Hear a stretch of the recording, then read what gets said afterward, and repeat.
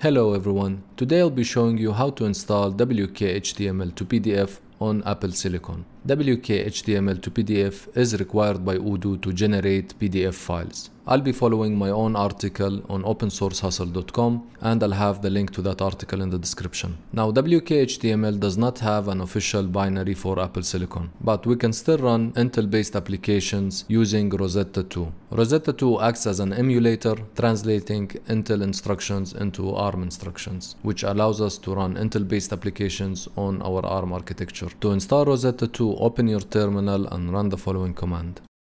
Now with Rosetta installed, we can actually install wkhtml to PDF using the Intel 64-bit installer. So let's go to the official wkhtml to PDF page and let's download the Intel installer by clicking 64-bit. Now right click on the installer, click open, and proceed with the installation. I'm gonna keep everything default.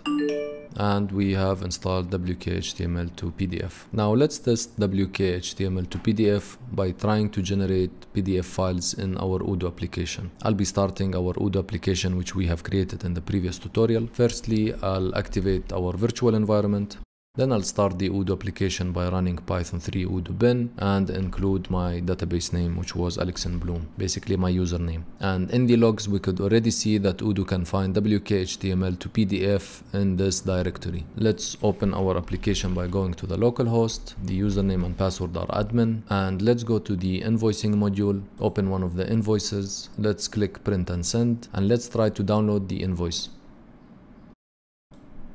And we can see that it was able to generate a PDF file using wkhtml to PDF. Now I'd like to mention an additional point, and that is with Rosetta installed, you can open your terminal using Rosetta as well and install Intel-based applications using your terminal. You can do that by opening your applications folder, going to utilities, right click on your terminal, get info, and then you'll have the option here to open using Rosetta. If I check this option, close this, quit the terminal and reopen it again, if we check the architecture, we no longer get the ARM architecture. As I've mentioned in my article, if you get 8664 or i386, then you are using the Rosetta emulator correctly. Now you should be able to generate PDF files using your Odoo application or any other applications that require wkhtml to PDF. Thank you for watching.